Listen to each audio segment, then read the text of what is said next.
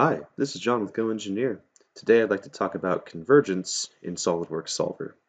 Coming into a new study, we can have sometimes too many goals, or maybe we're actually trying to sweep a model for whatever values we can find in whatever direction we can find. In this example, I have a Formula One racer wing, or something similar to it, in a computational domain that is traveling at the negative 100 meters per second in the negative y direction.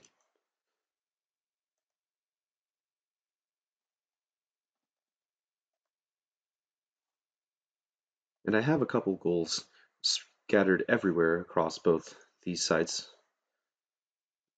side over there, and this side.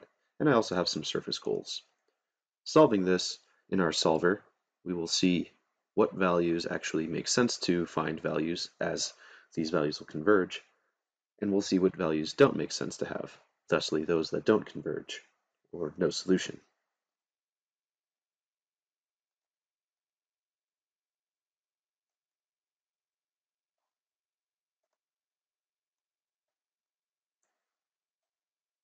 And pulling up our solver,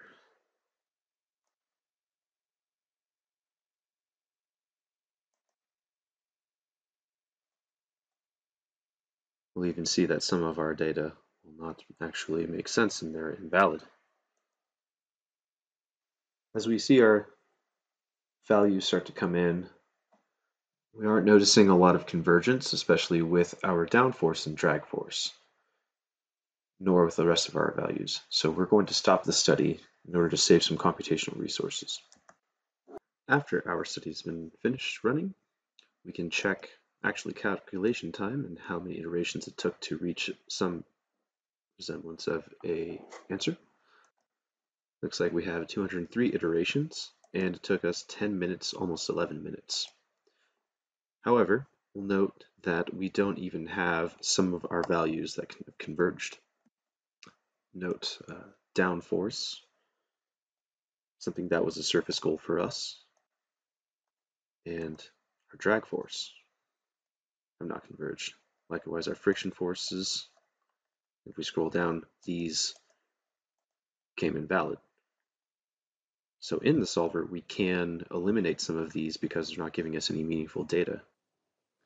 After we have decided which of our goals are the most important, we can go into our calculation control options and deselect all of the goals that are not giving us anything that can converge.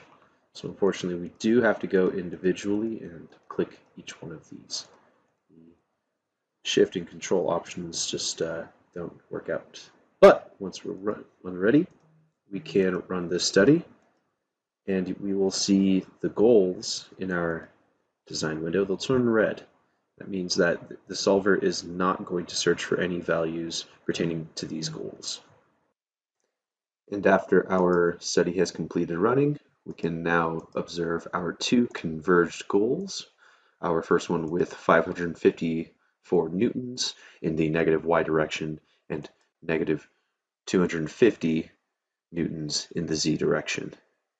And checking our CPU or travels with calculation time, looks like we still ended up just under 11 minutes.